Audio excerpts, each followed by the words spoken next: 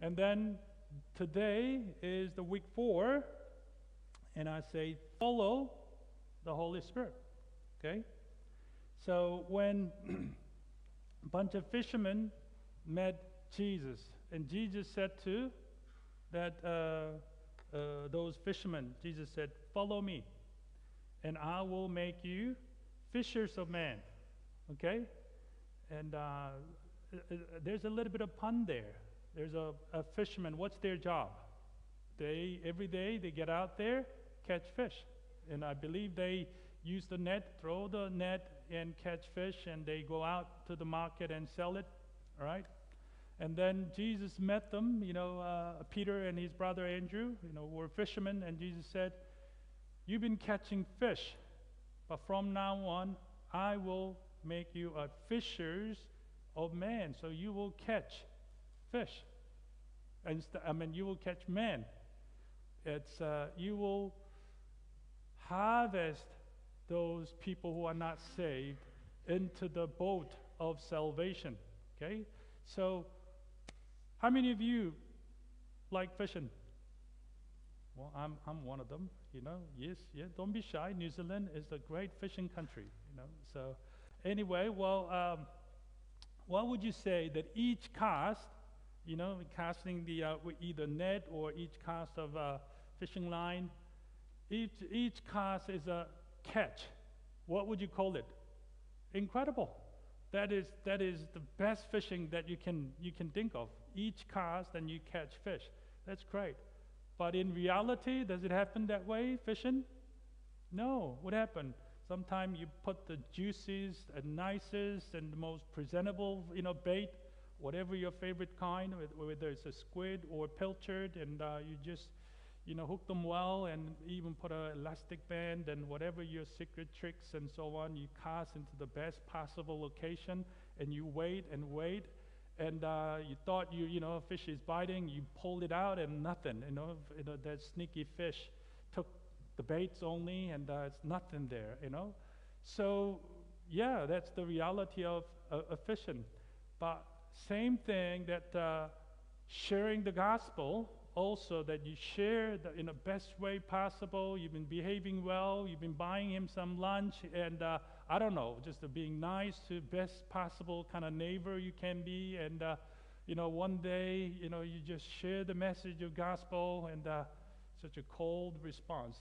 Don't talk to me about Jesus. I had enough. I know what you're going to say, and all those things. And so you realize, and hey, I tried to cast the line, and I did, and they didn't take it.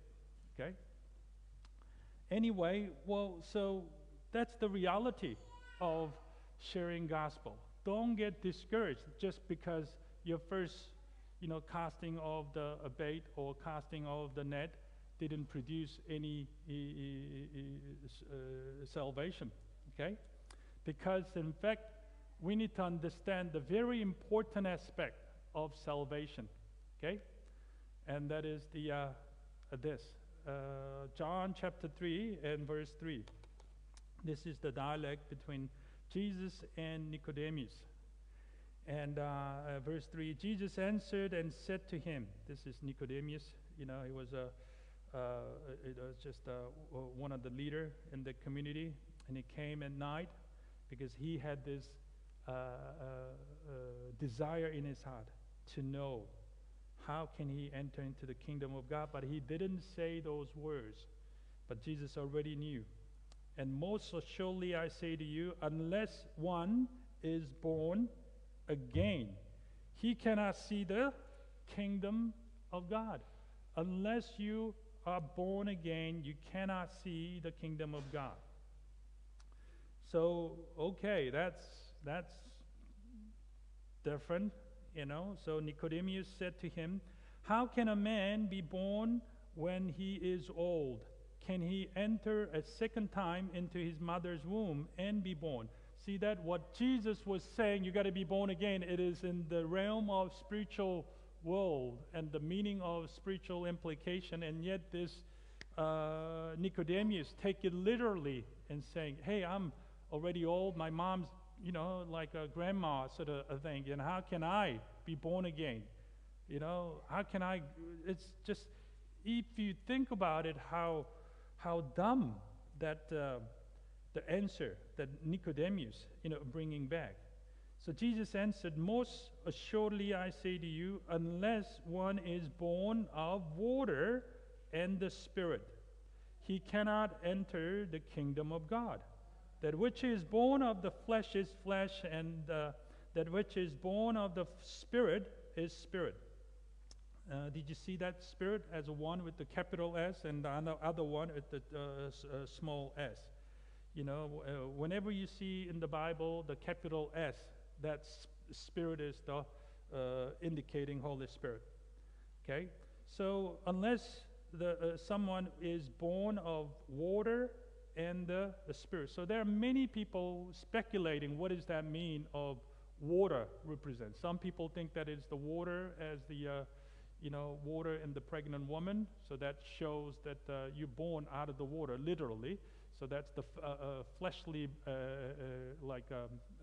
being born, And some people think that water represents the baptism, okay. And but I think most closest one, that water that represent, I think it is the baptism of John the Baptist. Remember John the Baptist? He was just ministering just before Jesus appeared to the public. And John the Baptist, what was his message? John the Baptist: repent, for the kingdom of God is near. And you cannot enter into the kingdom of God while you are still remain as a sinner in the sight of God. Okay? And nobody can save themselves. You need to repent. And he indicated all these political leaders and military leaders and all sorts of peoples and everyday people, because there's not even a single one is righteous in the sight of God. So the message of John the Baptist is repentance. Repent.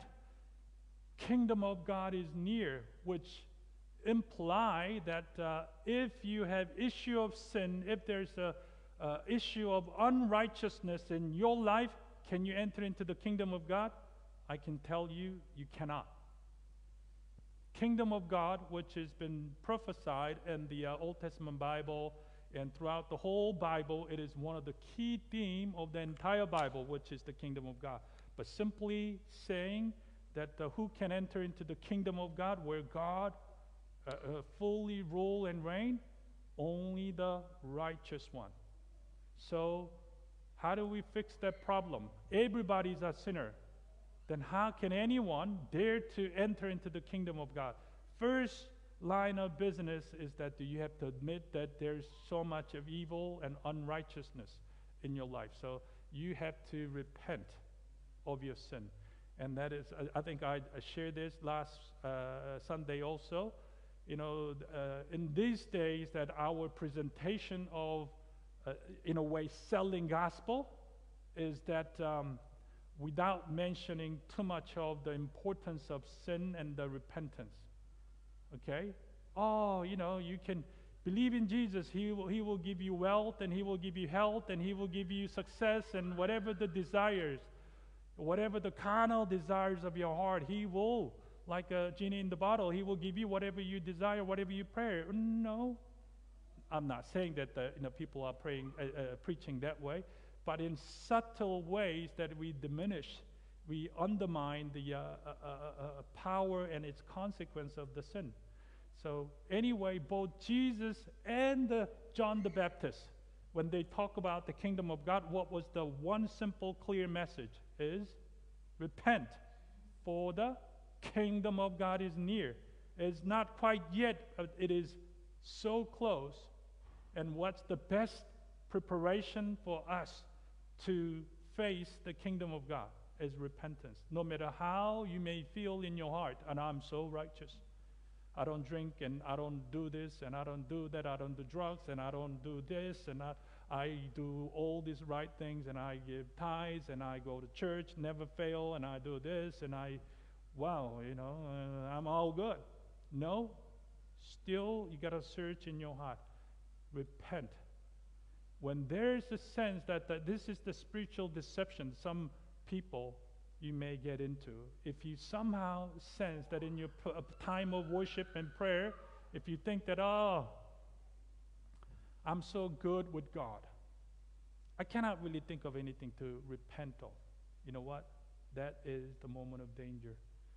The message is very clear. Kingdom of God is very clear, and it is so near to us. You need to prepare yourself with repentance. And I'll say the same thing. You got to repent. Anyway, this, I believe it is the repentance message of John the Baptist. And the Spirit, and which is the Holy Spirit. And you got to repent. But the other thing is that how can anyone confess that Jesus is the Lord? How can anyone have the sense of conviction and a confirmation that actually now I believe that Jesus is the only way to the Father in heaven? Jesus is the only Master and the Lord of my life. It won't happen by the man's persuasion. It won't happen by someone's clever philosophical and theological debate. It is only possible by the power of the Holy Spirit.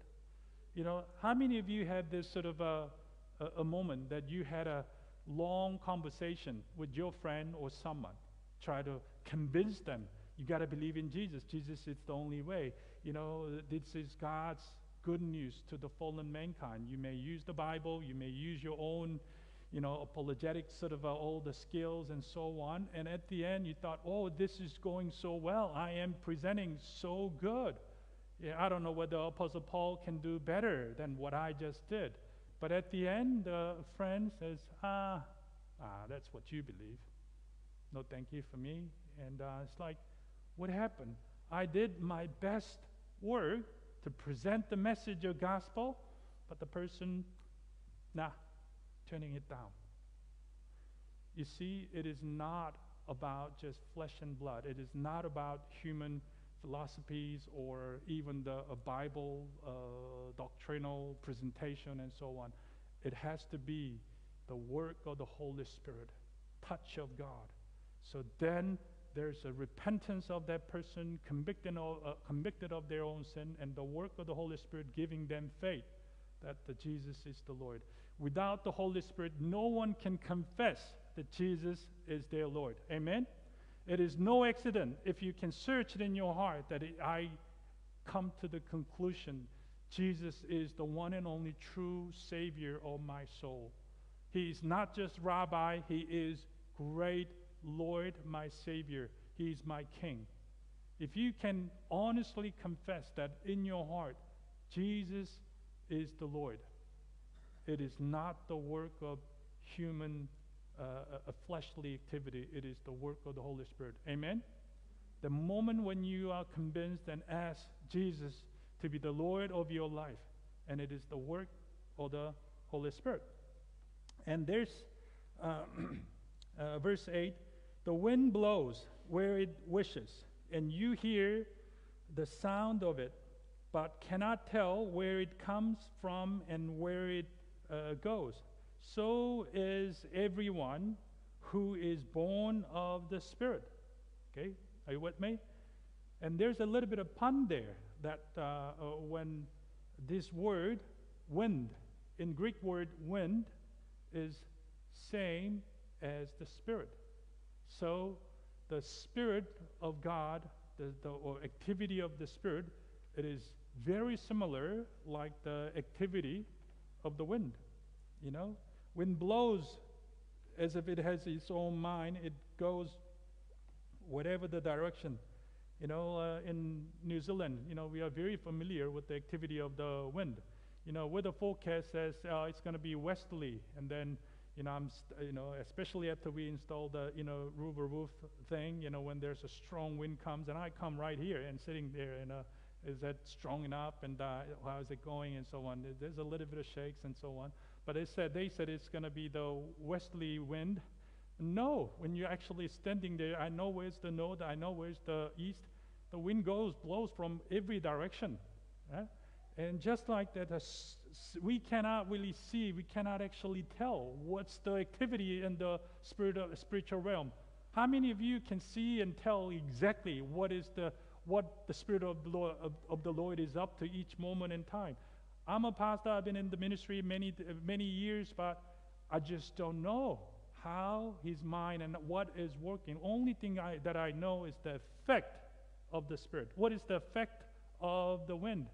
I have a camera, just a security camera, showing outside sort of things from my home, and wherever the internet is connected, I just look at it when the wind goes crazy, especially the camera that shows the outside of the deck, and I check the roof sort of the post and so on.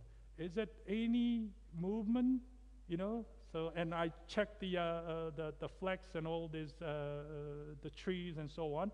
You can tell, how much of movement is happening. You don't have to get out there. You can actually see. You can hear the sound of the wind. And we can only know. How do we know the activity of the Holy Spirit? We only know that it's effects. When we see some of the people, I can tell somebody who's been touched by the Spirit of the Lord. They somehow look different. The way they worship the Lord changed. The way they, pray changed. The way they behave, and even the way they, interact with the pastor. So it's like when somebody's, I don't know any idea of their lifestyle and so on, but when they are not doing well, one of the first things that I noticed over the years is that they avoid eye contact with the pastor. I don't know why, but it is a quite accurate measure. Just that they just feel guilty or whatever. Just especially during the time of a sermon and so on, and you just sense the effects, or the lack of it. But when there's a activity of the Spirit of the Lord, and we can see the changed life. And how do we know that someone is really been born again? Okay, it is the receiving of the message of gospel and fully acknowledge the work of Jesus in their life with the confession of their lifestyle, which acknowledge the lordship of Christ. Okay, and you would think that is sharing the gospel is a good idea. If you can think of who would be the most equipped to share the message of gospel and the right after the resurrection of Jesus Christ, and it will be the disciples, right? Out of the 12 disciples, one of them committed suicide, and there's only 11 left, like a soccer team.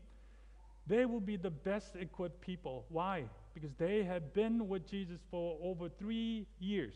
And they've seen the miracle of God, and they've been watching all this incredible teaching of Jesus, and they will be ready to share the gospel, especially knowing and touching the hand of Jesus who is risen from the dead.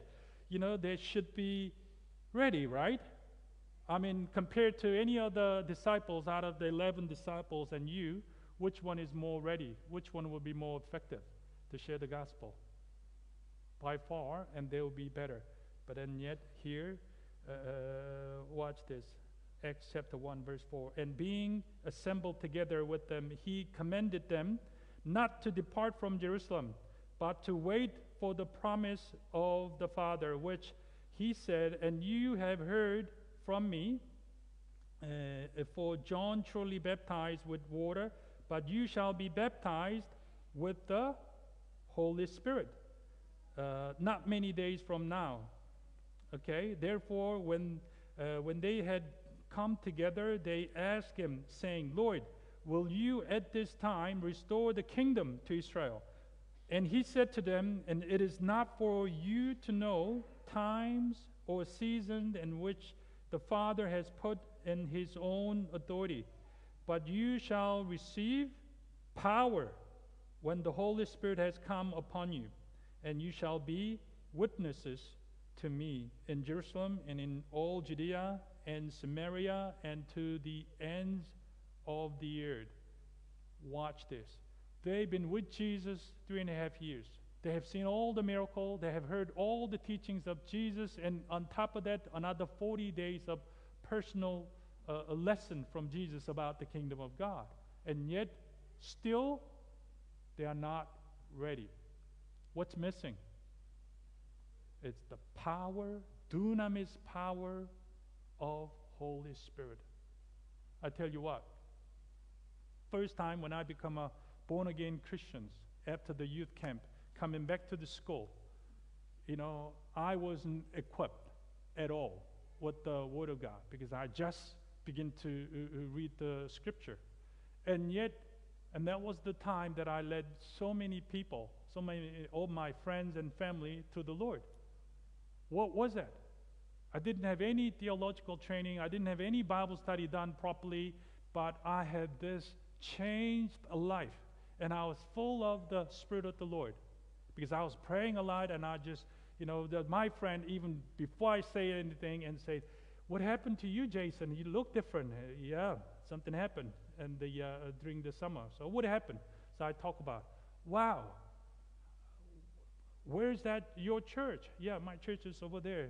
Would you like to come? I don't know whether I know you're smoking and you're doing this and you're doing that. Well, why don't you come? But don't, I don't know what to share with them. But they saw something in me. They saw something. I looked different. I changed so much. My close friends, they come to church and they discover Jesus for their own term, and they still walking with the Lord. And I think sometimes we think ourselves that we got to have this teaching, we got to get ready for this and that, and so much of things. But remember that it is not the flesh giving birth. It is not your persuasive talk. It is the power of the Holy Spirit is the one that gives the second birth, spiritual birth. Okay? Amen? So that you gotta really have this. And then how do we receive this power? You gotta pray before you share the gospel, even in your spot moment that your coworker asking, or there's an opening, just like Nehemiah, quietly in his own, just silently, he prayed to God. Okay, Lord, give me the wisdom, give me the exact word. You can do the same. Holy Spirit, take over this time, and start the conversation. And the Spirit, when you acknowledge the power of God and you acknowledge the touch of God, and He will lead you. So here's another place in the book of Acts, chapter 16. Sharing gospel is the must, is the one of the goals of their lives. These apostles and so on, especially Apostle Paul. And he has a desire. He wanted to share the gospel in the area called Asia Minor. Later on, he actually ended up going there. But verse 6, and now when they had gone through Phrygia and the region of Galatia, they were forbidden by the Holy Spirit to preach the word in Asia. Okay, that's not China and Korea, that area. It's one of the region of Roman Empire, and like today's Turkey. And why the Holy Spirit stopped them, forbid them to share the gospel? Because He's in charge. He's got His own strategy. He's got His own the timeline and so on. But Apostle Paul, he wanted to personally go to Asia, but the Holy Spirit forbid them. At least Apostle Paul was sensitive to the voice of the Holy Spirit. And verse 7, after they had come to Mysia, and they tried to go into Bithynia, but the Spirit did not permit them. So there's another place that the Holy Spirit is stopping. Wow, I thought the Holy Spirit is the one who spread the gospel. But here, seemingly He's stopping Apostle Paul to share the gospel in those areas. And verse 8, so passing by Mysia, they came down to Troas, and a vision appeared to Paul in the night. A man of Macedonia stood and pleaded with him, saying, "Come over to Macedonia and help us." Now, after he had seen the vision, immediately we sought to go to Macedonia, concluding that the Lord had called us to preach the gospel to them. Okay? So there was a time that when I just was so convicted of sharing gospel every Sunday. So as a new sort of a youth pastor, after the morning service finished, between the time from morning service to the evening service, and I gone to the one of the park. Its name is in Korean is a Falcon Park. It's a big place, and anything about Korea, back in those days, there's so many people in a Sunday afternoon on the park. They're all sitting down together and so on. And as a young youth pastor, and no one forced me to do it. I believe it was just the unction of the Holy Spirit. So I stand, literally the hundreds and the thousands of people, small gatherings that they sitting down, eating stuff and giggling and so on. And I'm like, which one to go? I don't know which one I meant to go, right? Which one? I just had a prayer. Lord, each time, every Sunday afternoon, Lord, whoever whose heart is ready, I don't know which one it is. Somehow you show me. You know what? And I prayed. And each time, not every single one of them become a believer, at least, but most of them were ready and more open. And even one time that the guy was so eager to know, so we meant to pray for the prayer of accepting Jesus into his life. And the moment we stopped praying, and he was speaking tongue, and he was shaking, he couldn't just stand. He couldn't just be still, because he was in tears and saying, "What is happening to me? Am I going crazy?" No, it is the touch of God. You should come tonight to the church. And then he came to church, and I explained more about Christianity and so on. The reason why I'm saying is that you have no idea out of those thousands of people which one is most ready, which one that you meant to be another stepping stone from God's point of view. Let the Spirit of the Lord guide you. Some people think that the Holy Spirit is there to find the car park in a busy shopping mall. They pray, "Lord, guide me. Holy Spirit, show me the good, car parks place." And they find and they say, "Praise the Lord," and all these things. I'm like, is that what you use for Holy Spirit? Why don't you just ask the Holy Spirit for something that's more meaningful and more powerful? Okay?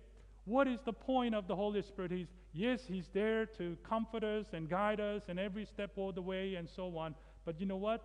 Don't be consumed with what to eat and what to drink and what kind of clothes you wear. And these are the things that the pagans run after. Why don't you have some room in your heart for the things that really matter about the kingdom business?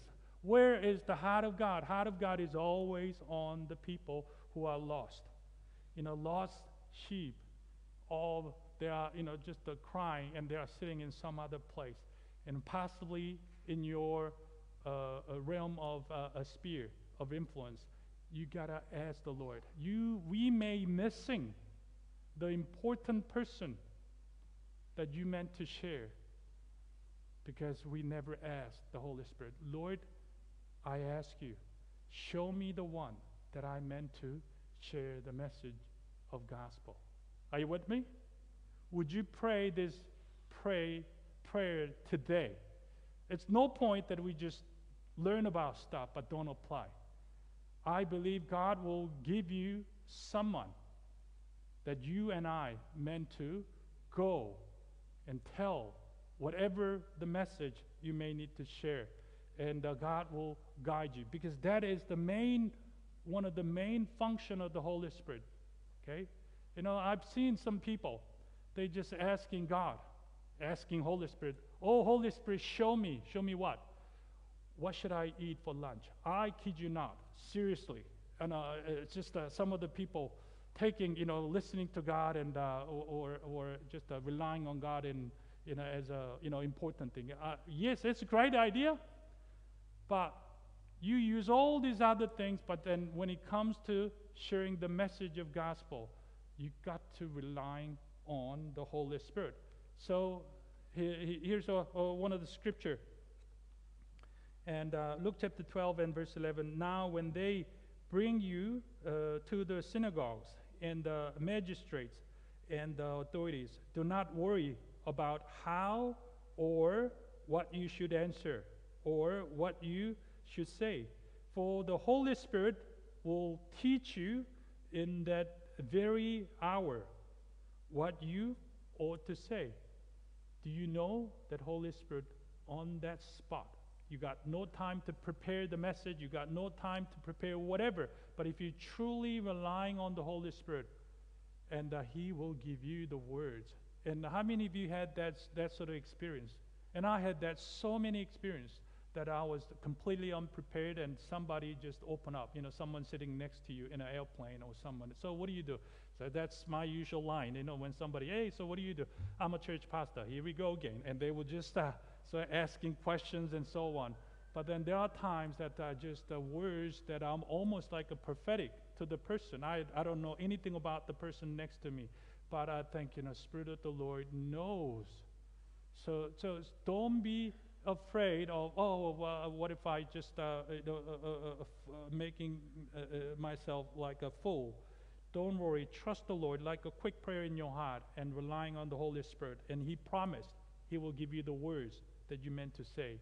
And Acts chapter 4 verse 31, it says, when they had prayer, this is after apostles were beaten and they were forbidden to preach in the name of Jesus, but they said, no, we will listen to God. So they gathered together as a whole church. They prayed.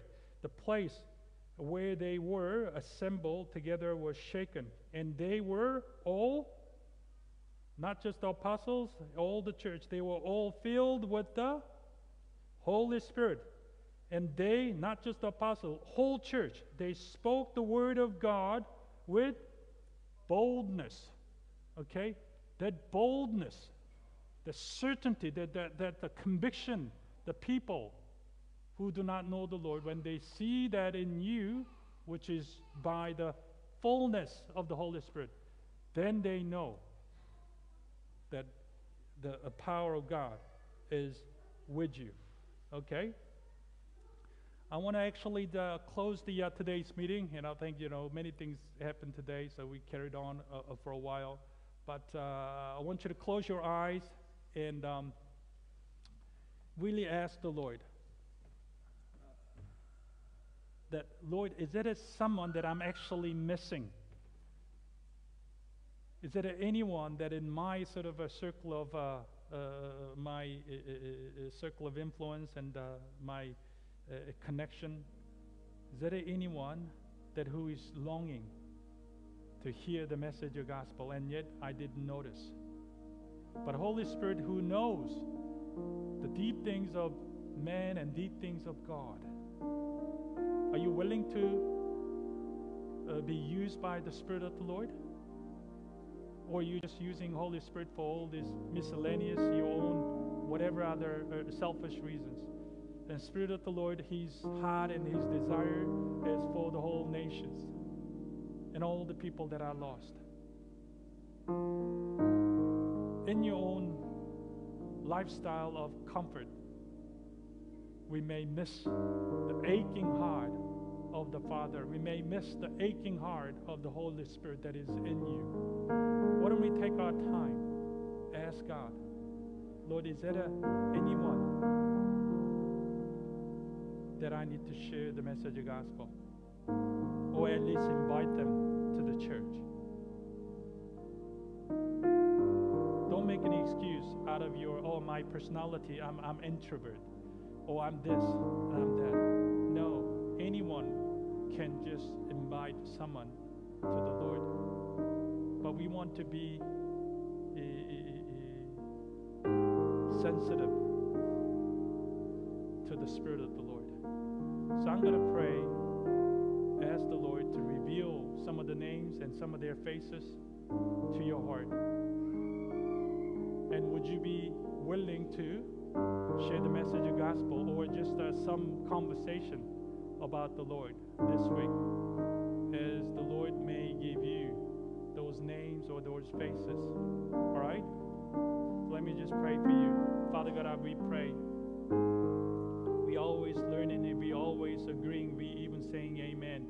But this is the moment, Lord, and we want to be obedient to you, Lord. And I believe all those who are born again believers, they have the Spirit of the Lord in them. And we ask you right now, Holy Spirit, you will show us those names or those faces.